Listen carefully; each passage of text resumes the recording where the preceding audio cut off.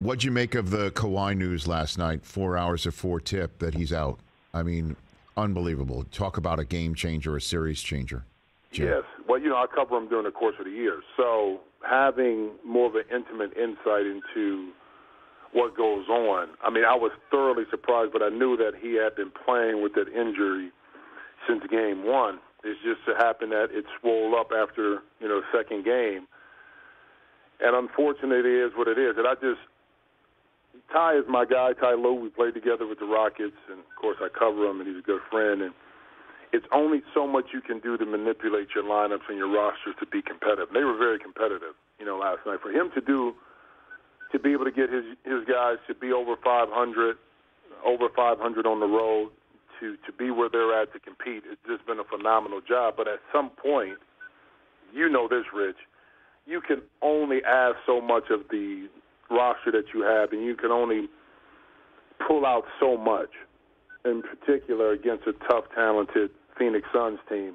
And at some point it comes to an head, and then when you lose to Paul George and now Kawhi Leonard, it's just a tough task moving forward against a tough Phoenix team. So, yeah, Phoenix is going to advance, right? If Kawhi needs to be load managed or is out every now and then, I mean, I don't know how they pull this off, quite frankly, despite the performance we saw from them last night. Yeah. Okay. And one last one for you, because it sounds like your hotel phone is running out of battery. I'm not going to lie. I hear the beeps, Jim. You can hear it? I can hear it. It's all good. Okay. So, what'd you make of Dillon Brooks calling LeBron old? What'd you think of that? I mean, it's what I said about Memphis is this: talented young group, exciting for the league. But they're still seeking their basketball maturity, not from a human perspective, basketball perspective, because they're young, they're brash, they're bold, but they really haven't won anything yet. And this is the way you talk about it. And Dillon Brooks is kind of taking on the role of being the villain, but he got to understand something. Poking the bear, LeBron is not that kind of guy. He's not like Mike or Kobe. I mean, those two guys, you say that to them, oh, it's over. LeBron is going to beat you in a different way. He's not going to come out there and try to play outside of his game and try to go get 40 on Dillon Brooks. Now, will he be a little bit more aggressive? Yeah.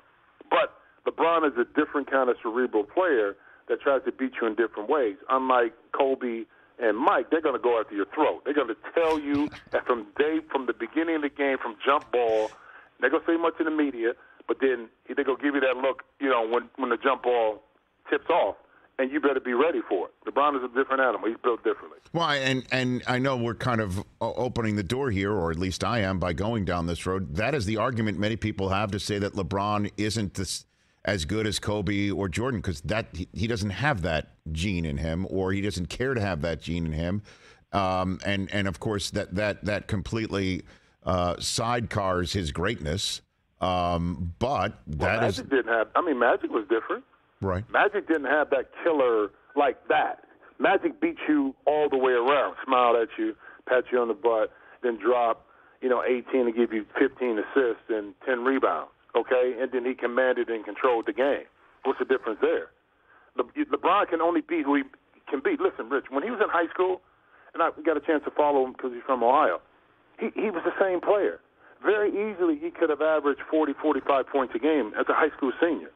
Okay, and dominate. But he understood at the time that in order for us to be successful, this is my personality and this is how I need to play. I give it up to my teammates. They need to be involved.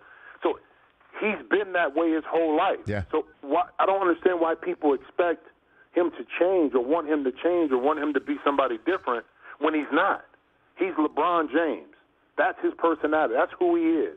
And I judge him and I view him from that prism and not from Mike's, because Mike is different. Not from Kobe's. Kobe's is different. Allen Iverson is different. That's the uniqueness, and I think the greatness in each of these players is that they all are unique, but they all are top-tier, top 15, 20, top 5 players that ever played the game with different personalities. So then let me go in the 90 seconds I have left in this direction with you. Okay. How about, because LeBron would be happy to pass it up to Rui Hachimura, for instance, to win the game and then stare at Dillon Brooks and go, see you later, son. He'd be happy to do that. Then how about Draymond getting part of that in his game? where instead of stomping on somebody, he'll go down in the moment, realizing in the moment that he can stick Sabonis with a flagrant. He'll go down, and then instead of stomping on Sabonis, he just will wink at him saying, gotcha. How about him being part? How about him having that part of his game, Jim? What about that?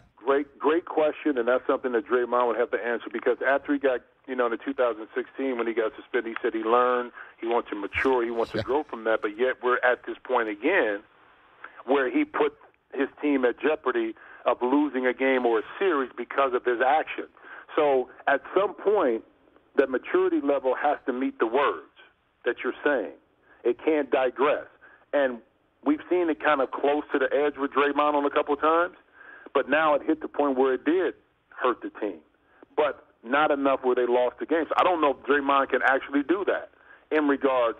He's a highly intelligent player. We know that. Come on, man. Individual. He is. I know. Highly intelligent. He's got that in him. Probably one of the smartest players that plays the game. But can he control the emotion at the time is the question. Okay? Mm-hmm. When the infraction happens to him, can he control that enough to flip that script, to force the other player to make the mistake, and then it benefits the team while he still can smile and walk away and say, like you said, gotcha. Gotcha. Catch the Rich Eisen Show every single day on the Roku channel, 12 to 3 Eastern, for free.